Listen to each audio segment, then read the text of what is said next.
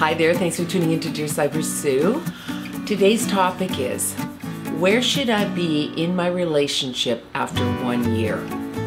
Now this is a really good question, and a lot of people are fearful of asking this question because they don't want to come across like they're too eager and they're jumping the gun on where they are in their relationship. They don't want to scare their partner off.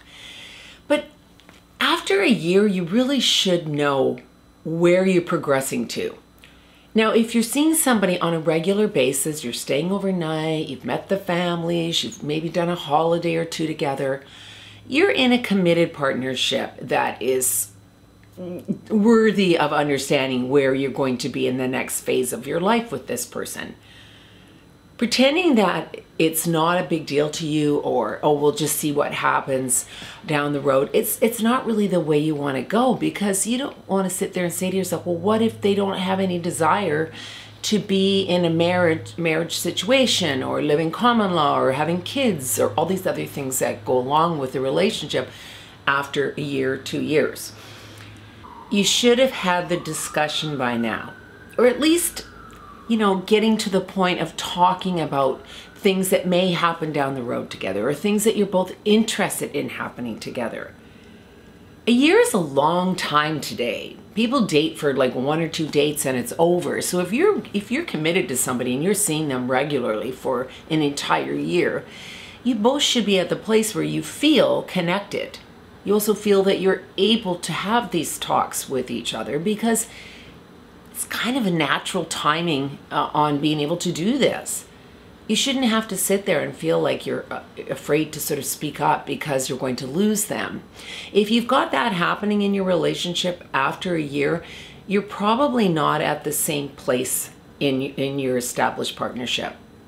They're probably not as serious as you are, or they're afraid to talk about it. That could be as well. A lot has to do with your age as well. If you're young, you're millennial, and you've got your career ahead of you, you're just getting things going, well, that's a different story. But there's a lot of people that are hanging around for 5 to 7 years, and they're still not committed. And then all of a sudden you break up and you're in your mid-30s and you're wondering what the heck's happened. Like, why did we not have the talk? Because you feel there's so much time to have that talk. It goes by so fast. And even if you think you're coming across pushy, after a year wanting to know if there's a future, if there's anything that you have in common for your future, it's really important that you feel okay to be able to ask this. If you're not at that stage with them, then I would say that you're probably not on the same page. Now, this isn't important to everybody. Some people just want to have a casual sort of relationship. They don't want to get married. They don't want to have kids. They don't want to live together. That's cool. But each of you needs to know that. If you're in your 30s, 40s, 50s, and you're dating somebody for 1 year to 2 years, you want to know there's a future. Because you're not sitting here just dating for the hell of it anymore. You're looking for a partner. You want a committed partnership with somebody. You want to be able to build goals together, maybe buy a house together. But if you're not talking about it, you're never going to know. So I think in your heart, you know where you should be after a year. If you're asking this question, then you might not be at a place that's sort of an equal zone with who you're with. I don't think anybody should have to sit and worry about it for 3 to 5 years because they're afraid to bring it up. Ask the questions. I would say within the first 3 to 6 months, you need to know at least if they have same values and things as you do. If they want to get married, they want to have kids, where they want to live, all those things. You need to be on a very similar page with that, or it's just going to cause friction.